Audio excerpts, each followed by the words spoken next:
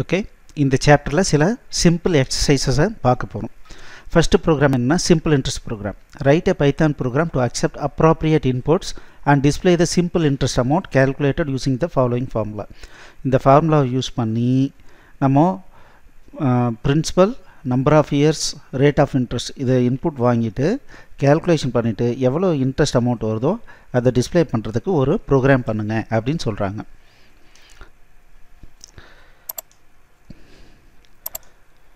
இப்போது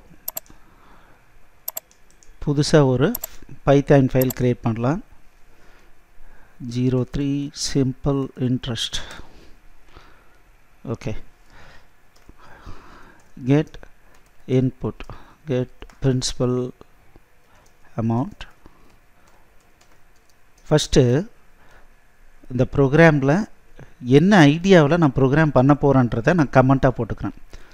get rate of interest, get number of years of investment, அதுக்கப்புறம் do calculation, display output.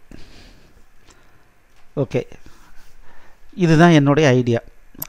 இப்போது program பண்ணுறோம். என்ன அப்படின்னா principal amount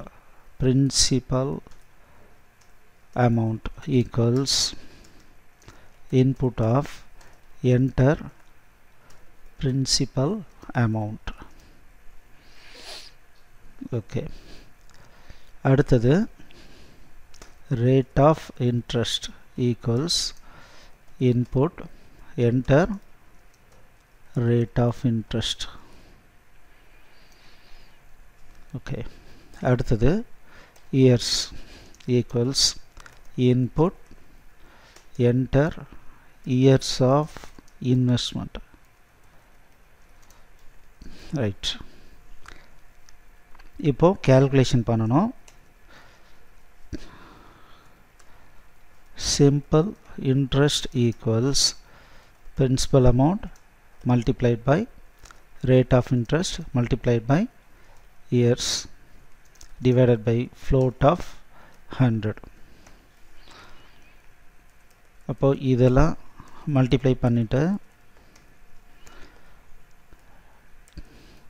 100ஆல் டிவைட் பண்ணிடுறோம். இப்போ அவுட்புட்டை டிஸ்பிளே பண்ணோம். print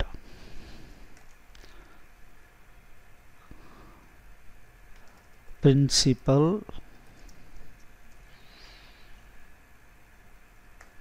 point to f rate of interest point to f number of years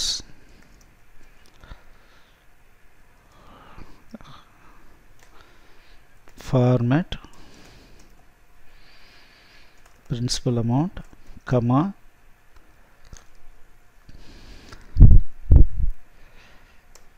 இந்த பேக்ஸ்லாஷ் போட்டு rate of interest comma ஒரு லைனை அடுத்தடுத்த லைனில் நம்மளால் கண்டினியூ பண்ணுறதுக்கு இந்த மாதிரி யூஸ் பண்ண முடியும். Okay, print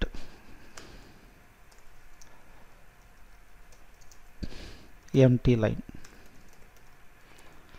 again print simple interest amount is point to f that format simple interest. Right, இப்போ நான் கோடிங் பண்ணிட்டேன். ஸோ இந்த இடத்துல பாருங்கள், புதுசாக ஒரு விஷயத்தை நம்ம கற்றுக்குறோம். என்ன அப்படின்னா, ஒரே லைனை அடுத்தடுத்த லைனில் கொண்டு போகணும் அப்படின்னா மல்டிபிள் லைனில் நம்ம கோடிங் எழுதணும்னா பேக்ஸ்லாஷை யூஸ் பண்ணிக்கலாம். இப்போது இதை ரன் பண்ணிக்கலாம். Run simple interest. இப்போ இங்கே பார்த்தீங்கன்னா என்ட்ரல் பிரின்சிபல் அமௌண்ட்டுன்னு கேட்குது. இப்போ நான் என்ன சொல்கிறேன், 10,000 அப்படின்னு போடுறேன். Rate of interest 12.50, years of investment 5. Okay, error வருது. இப்போ என்ன சொல்லியிருக்காங்க, attribute error float object has no attribute to f. Line number 14. So இந்த இடத்துல ஓகே இந்த இடத்துல கோலன் மிஸ் பண்ணிட்டேன். கோலனுக்கு அப்புறம் தான் 0.2f கொடுக்கணும். இப்போ மறுபடியும் ரன் பண்ணுறோம். மறுபடியும் 10,000 12.5 years of investment 5.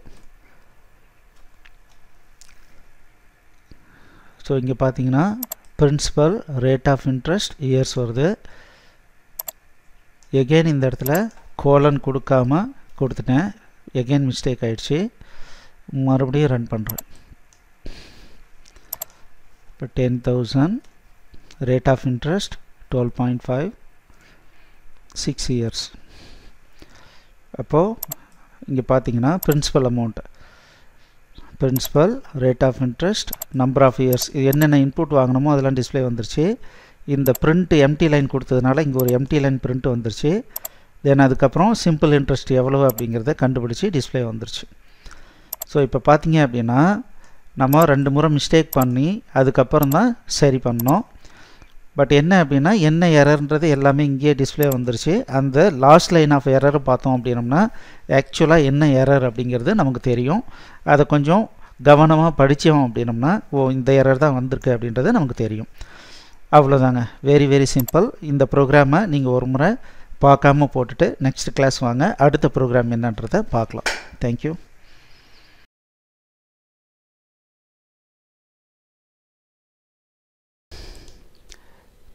எக்ஸலண்ட்.